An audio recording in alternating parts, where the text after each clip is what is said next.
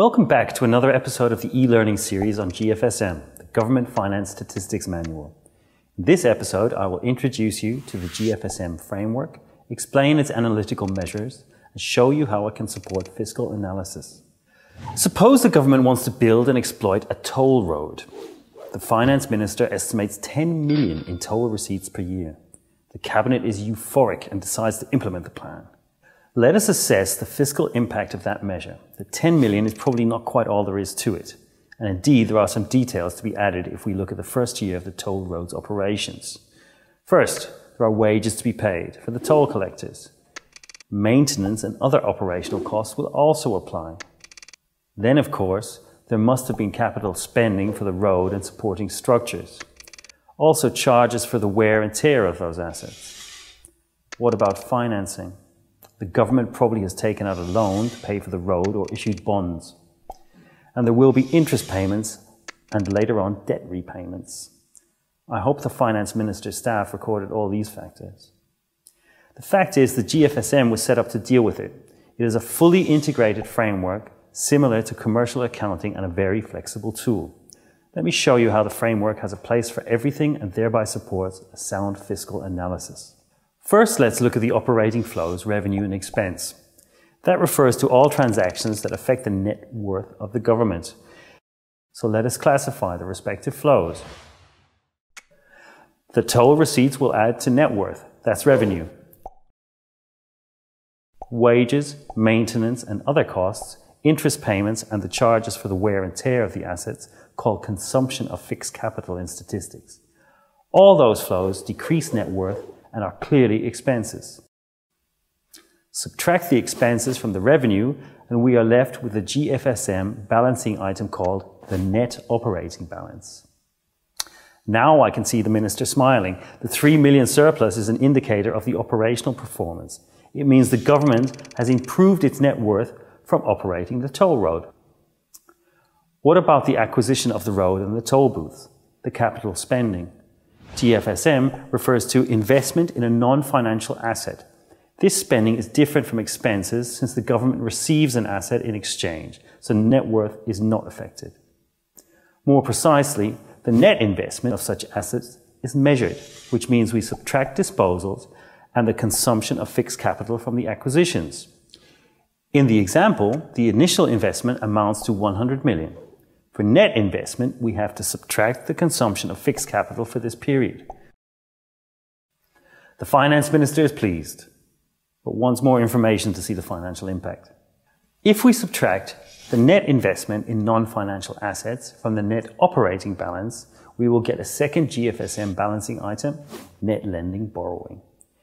This is a measure of the net change of the value of all financial assets and liabilities. In the example, this amounts to a negative 95 million, meaning the government has a borrowing requirement of 95 million. Of course, if the sign were positive, the government would have a lending capacity.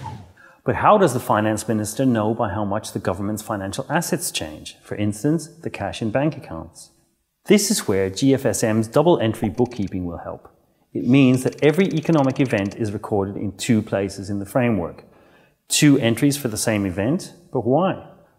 Put simply, the major benefit is that you can separate the value of a transaction from the way it materializes in changes of stocks. The second entries help us see the links between revenue, expense, investment in non-financial assets, and the financial assets and liabilities. It also provides an internal consistency check of the analytical framework. In the example, revenue and expenses directly affect financial assets. The toll receipts increase assets, most likely in the form of cash or accounts receivable. Accounts receivable are broadly speaking amounts due. Expenses decrease financial assets, most likely in the form of cash. Alternatively, expenses could increase our liabilities, for instance, as an account payable. You see that with the double entry system, we can clearly record the value of revenue and at the same time provide details on how government stock positions are affected. The government takes out a loan of 100 million to finance the acquisition of the road. This is recorded as an increase in liabilities. The second entries for the non-financial investment and the financing are both in the stock of cash. But they have the opposite sign, so the net impact is zero. We are left with a change of net financial worth of negative 95 million, which equals 5 million cash deposits minus 100 million liabilities incurred. Exactly the net borrowing we observed earlier.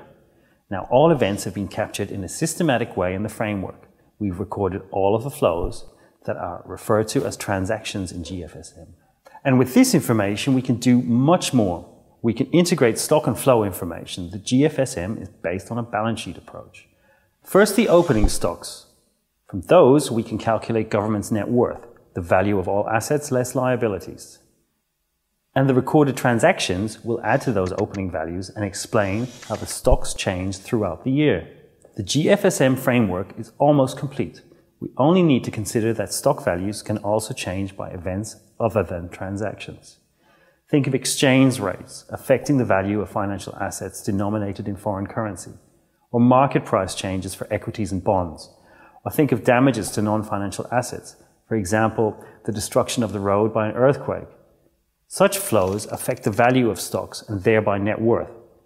But they are different from transactions because they don't result from interactions with another party. That's why GFSM records them separately as other economic flows.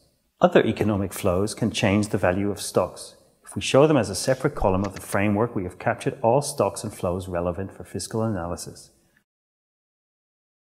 With this included, let's look at the bigger picture, the GFS framework. Transactions provide very useful analytical information. Key aggregates like revenue, expense, non-financial investment, acquisition of financial assets, and incurrence of liabilities. And two key balancing items, net operating balance and net lending borrowing. Note that the two balancing items serve different purposes. The net operating balance explains the operational performance and the resulting change in net worth. Net lending borrowing shows the usage of financial resources and will help you understand the interaction with the financial markets. Meanwhile, the stocks provide data on total value of assets, total value of liabilities, net worth, net financial worth. The framework balances both vertically and horizontally. This means it is consistent and integrated. Even complex transactions can be covered in the framework. For example, the toll collection could be institutionalized in the form of a public corporation, a PPP, or a joint venture, and so on. This could lead to very different types of economic transactions. Or toll receipts could be securitized and sold, or even the whole structure could be sold off. The GFSM helps derive meaningful recording methods irrespective of the legal or institutional form, and thereby supports fiscal analysis of these cases. So what can the finance minister report? Not only is the toll road good for the fiscal position, the GFSM framework brought out the benefits of integrated accounting. So it was easy to convince the cabinet to invest the toll road surplus in a brand new double-entry accrual-based accounting system. This means the source data for GFS will improve further.